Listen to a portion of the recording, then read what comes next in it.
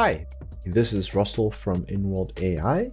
This will be a short tutorial on how you can utilize our WebSDK to import a character into your own React-based app.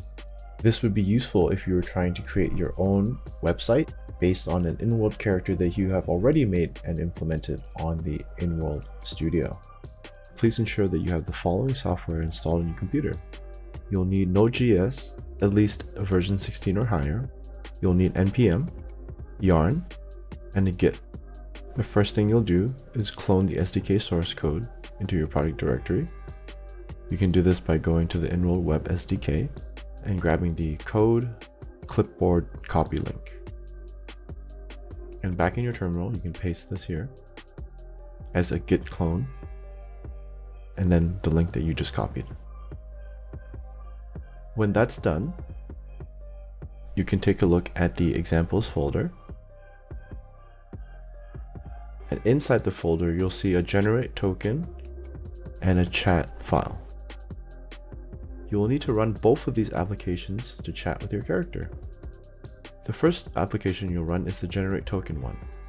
So you'll do cd generate underscore token, and then use yarn to install the relevant dependencies.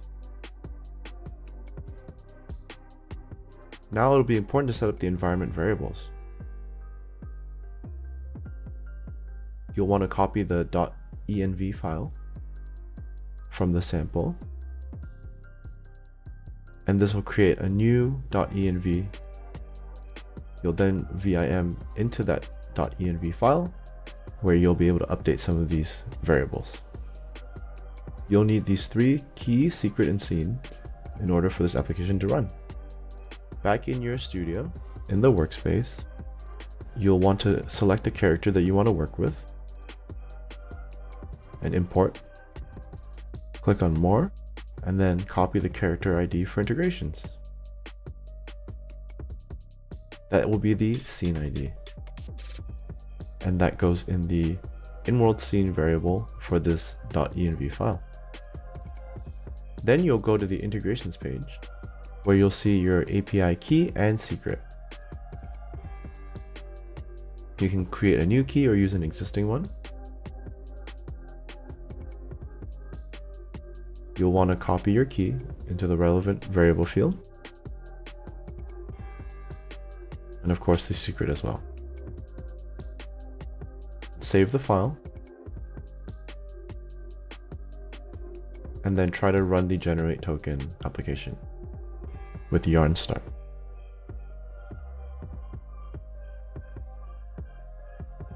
The second component you'll need will be the chat application. You'll want to cd into the Inworld Web SDK examples folder again, but in the chat folder this time. You'll do another installation for dependencies. If you don't already have React scripts globally, you'll have to install that by doing the following. With a yarn global add React scripts. This will install the relevant dependencies that you need. Another yarn install will give you the rest of the dependencies required.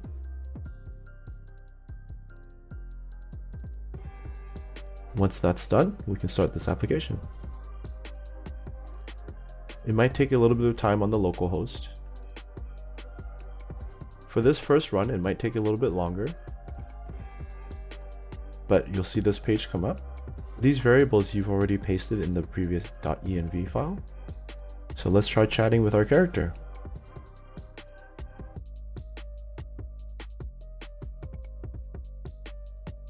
As you can see, you're able to interact with your character through the browser now. Thank you for watching and learning more about Inworld. If you have any questions, make sure to visit our Discord server, and if you want to see more videos like this, please like and subscribe.